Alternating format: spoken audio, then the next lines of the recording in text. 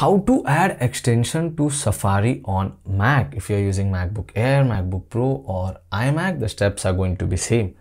The first step, you have to open Safari browser. Once you open Safari browser, all you have to do is you have to go and select Safari option on the menu bar and select Safari extensions. It will redirect us to App Store, and you can see Safari extensions is already searched over there. So you can check out all the top free application, all the top paid application, and if you want to search more, you can simply click on see all option.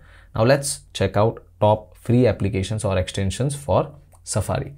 Click on see all and you can check out all the options are over here. You can check one by one whichever extension or application you want. For example, if I want to see this MK player and what it does, I'm going to select that particular extension or application. I'm going to scroll down and I'm going to read this. So if you want to get an idea what this particular extension or application does, you can simply open that and read its working, and based on that you can simply install that particular extension or application. Simply click on get option, click on install.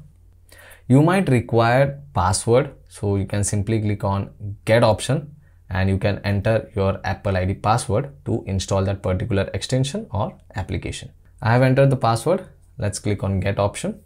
Now you can see this particular extension or application is been downloaded.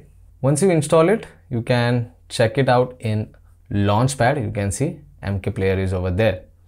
Also, you get a pop-up message like this that new extension available. If you want to turn on MK player in the extension, so you can select view extension and you can select it and you can simply click on turn on option to use that particular extension. Also, if you want to check the extension, you can go in Safari and then this time you have to go in settings option to check the installed extension, and make sure you have selected extensions option, because if you have selected any other option you won't be able to see it. So select extensions option and you can check out that particular extension. Now if you want to uninstall it, you can directly uninstall it from here. Select uninstall, select show in folder option on the pop-up and it will show you that particular extension. Also, if you want to uninstall the system files which are related to this, you can go in search option and search for MK player. You can see I have searched for it.